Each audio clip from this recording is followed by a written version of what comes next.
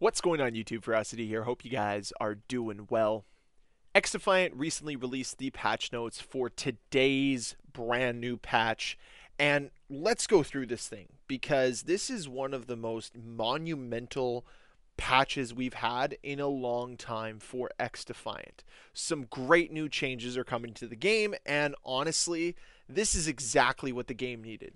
So let's jump right into the first part of these patch notes. Daily challenges now can directly level up the Battle Pass, earning up to an entire Battle Pass tier if players complete hard challenges. I love this change. Your own personal progress matters very little in this game. Battle Pass progression, however, matters a lot. And some will say that the Battle Pass progression is already a little slow. This should directly correlate to the Battle Pass progression not seeming as much of a grind, a little bit less daunting. Fantastic.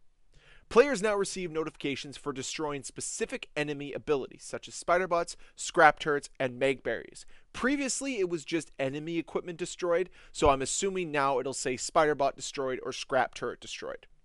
Previously, players could negate the sway penalty for spamming the crouch button if they held their breath in the game, not in real life, while aiming down the sight. But now that has been fixed.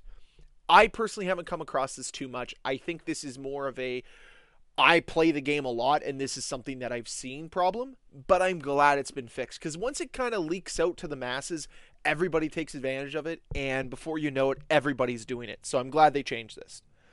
Mantling ledges was inconsistently successful when the auto grab ledge option was enabled in settings. Now you can mantle with confidence. So what was happening prior to this was that mantling objects wasn't happening as consistently as you'd like.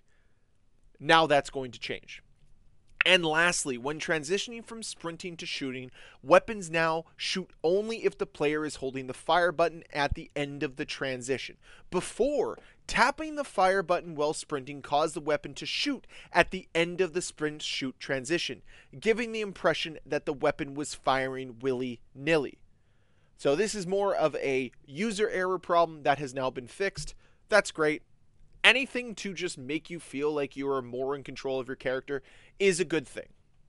Now let's jump into the factions. And the last one here is exactly what the game needed. The Highwayman's scrap turret doesn't track and shoot enemies from behind cover that is taller than the turret anymore.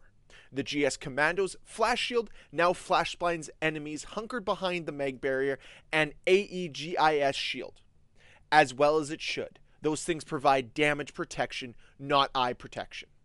DedSec. Spiderbots were not making any new fans with their uncanny and unintended tendency to meld into stairs and slopes while skittering across graded surfaces, which also granted them immunity from hijacking. All of that stuff has been fixed. And lastly, the change that truly matters here. The Phantom's finer performance points have been tweaked for faction balance. Their movement speed has been reduced by 5%. The time it takes for their health to begin regenerated has increased from 4 seconds to 5 seconds, 1 second longer than the regeneration delay of all other factions. Their health heightening hardened trait has been reduced from 120 hit points to 115 hit points. This may seem like a very minuscule change, but I believe that it'll take steps in the right direction for mitigating the Phantom faction being overpowered and the strongest faction in the game. Some other changes to game modes. Bomb. Players who joined a bomb match in progress were spawning on the map in a disorienting, paralyzed state instead of chilling out in spectator mode until the match started of the next round. We fixed that.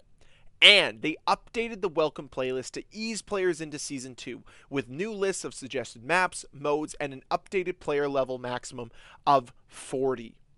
That's fantastic. I love that. We need to be able to ease new players into this game. I think that is extremely important. Some very minor tweaks to both weapons and ranked play, but I'm not going to go through them here on this video. Instead, you can check them out in the full patch notes, linked down below in the description. The next thing I do want to focus on, though, is the netcode. Something that emerged with the launch of Season 2 was an abundance of kill trading. Well, it looks like they've attempted to fix that, reduced by half the time span in which two adversaries can score their final shots, which should reduce the instances of kill trades when two players die simultaneously. I think it can happen from time to time, but yes, it definitely was a problem at the start of Season 2. I'm hoping that that has been fixed. The one thing I will mention here is the next section under audio.